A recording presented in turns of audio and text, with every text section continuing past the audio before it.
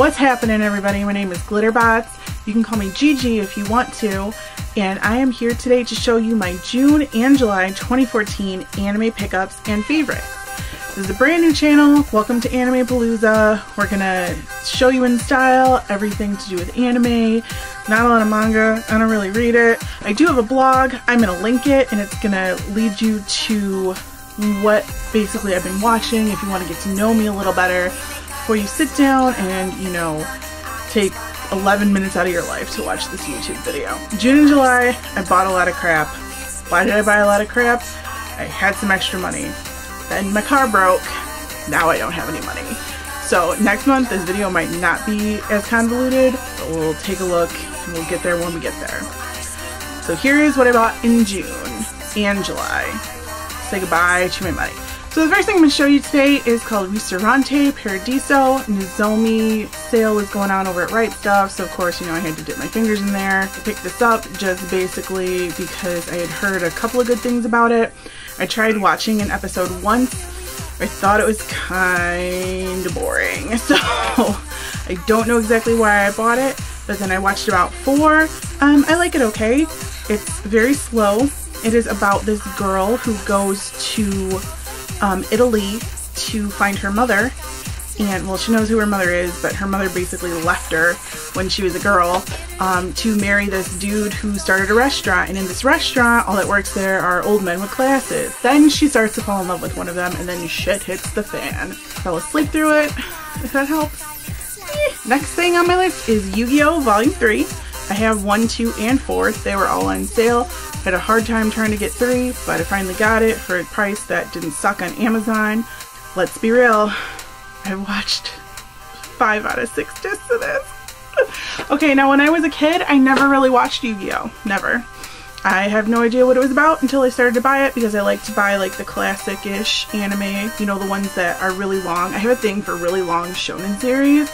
I probably will never finish them, but I'd like to make that goal for myself that I will. So I picked it up and I started watching it, and this week I've been watching it incessantly. I really like it. My mental age is about 5 right now. Sorry, I like Yu-Gi-Oh! Deal with it. The next thing I picked up is Cat's Eye. Once again, pre-ordered this off the Nozomi sale. It came with this really cool art box thing. I like it. I have no idea what it's about. I haven't even opened it yet. Here's the little back. I guess I could dramatically read the back of the box for you. Cat's Eye is the most notorious group of art thieves in Japan. No one knows their identities, but for most of Tokyo, the mystery only heightens their allure. Yeah, sounds okay. I have a thing for classic anime.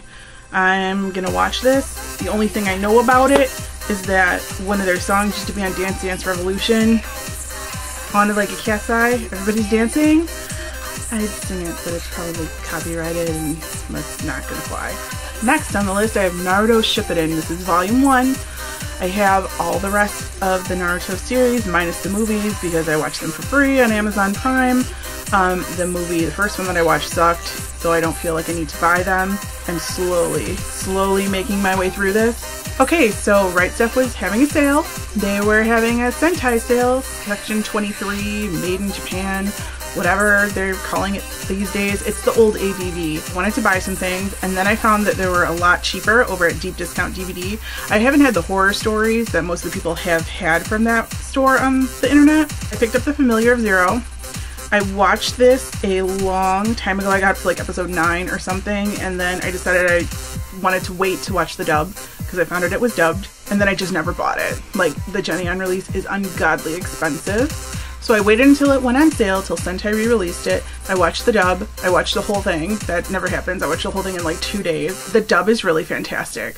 I really hope they get the license to do the rest of the series that come out for The Familiar Zero, because it is just nuts. It's like, it's funny. It's like harem-y, but not really harem-y. It doesn't really bother me. There's like fan service, but it doesn't really bother me. It's actually funny. The only part that bugged me was like it's kind of predictable in some parts. Inuyasha, the final act. This is part 1. It's ungodly expensive. Found a deal on Amazon. Picked this mother up.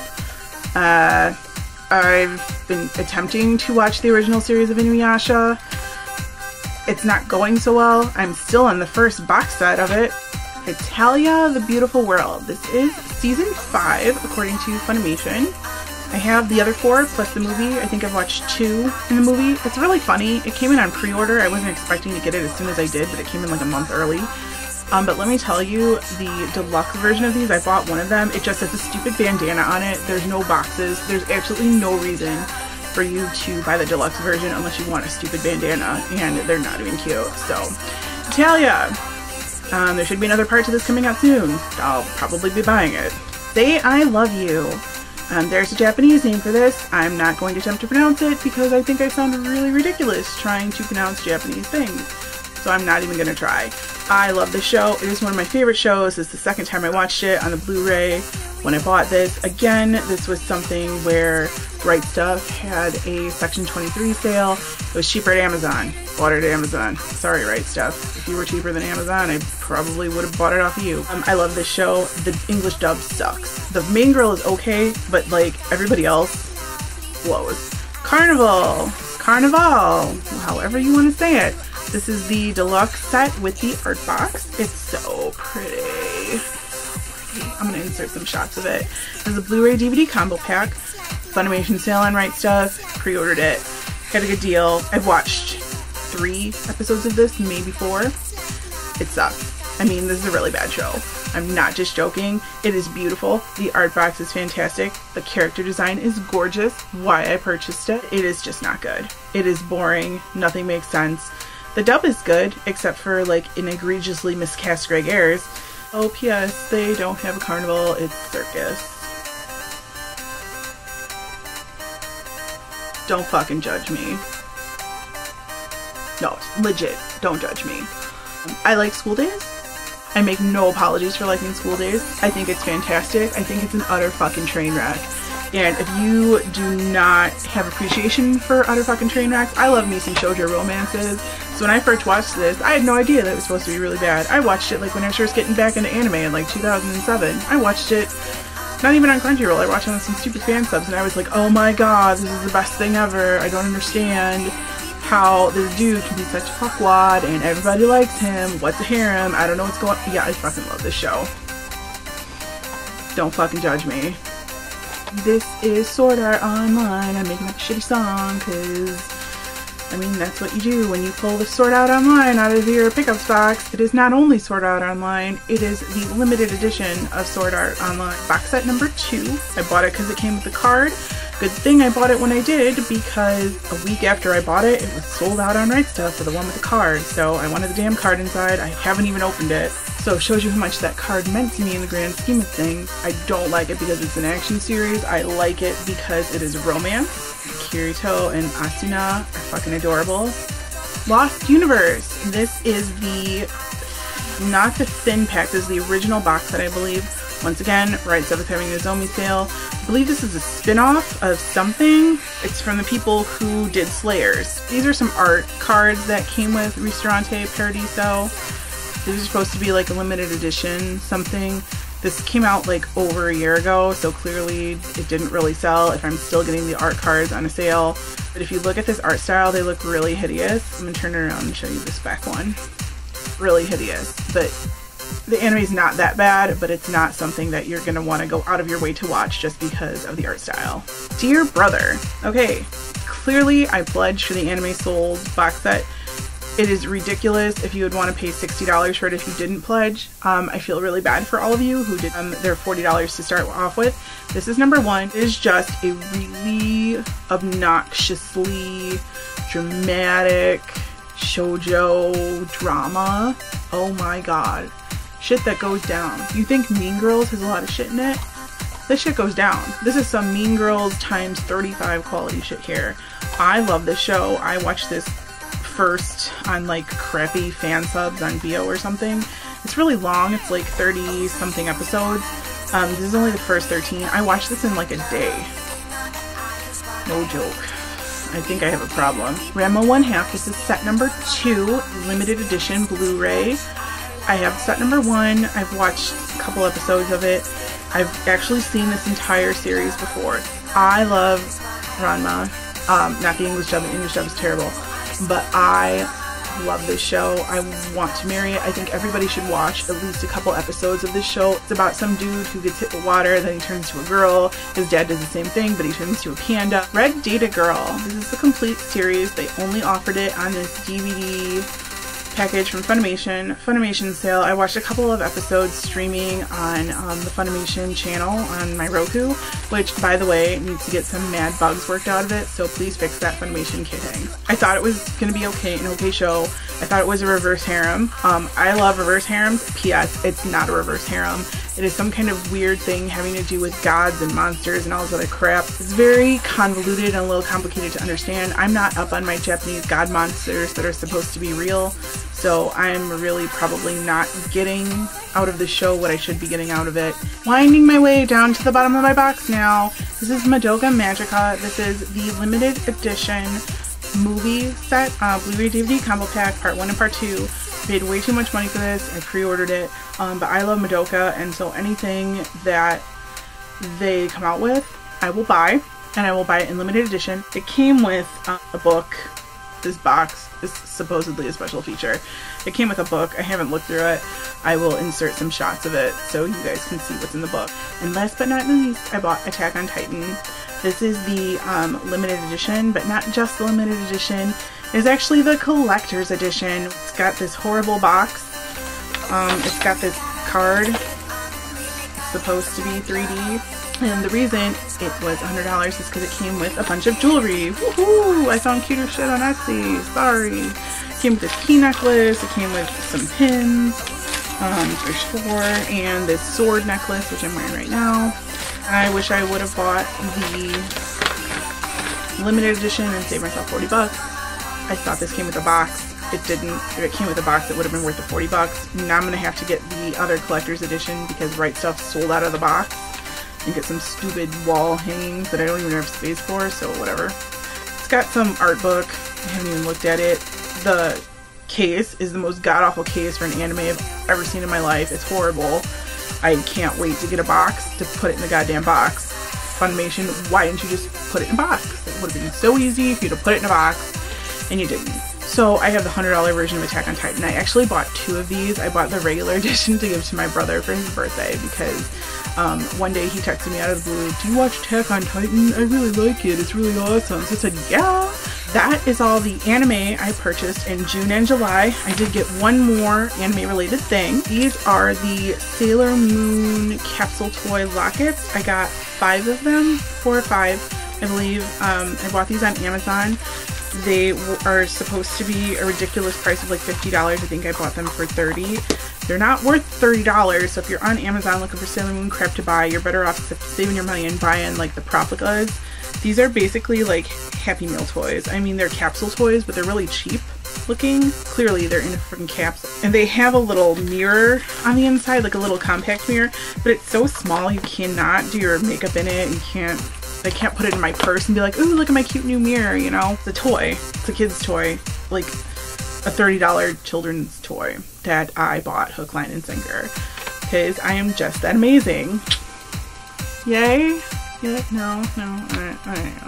So that's going to wrap up my anime pickups and my related stuff for June and July. Let me get to my favorites now. What I'm going to do is I'm going to give you my favorite currently airing show at the time for the month, and then my favorite older show, just so you know, because I do watch a mix of both. And I'll also give you my favorite song, my favorite anime or Japanese related song that I've been listening to. Yeah, I'm a nerd. I play this shit in my car. So if I listen to it in my car a lot, like I'll specifically skip to get to the track and play it over and over and over again and sing it really obnoxiously. It's probably going to be on this list. In June, my favorite airing show was Akuma no Riddle.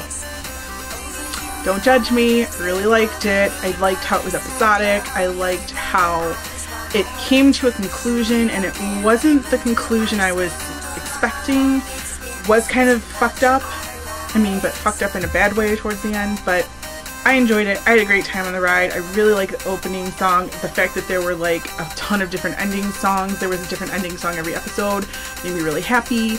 I really enjoyed my time watching it, and I had to watch it every single week. Favorite thing that I watched that was a little older was Dear Brother. I cannot tell you how much I love that show. I mean, it just makes me happy to see all the fucked up things that these people went through just to go to boarding school.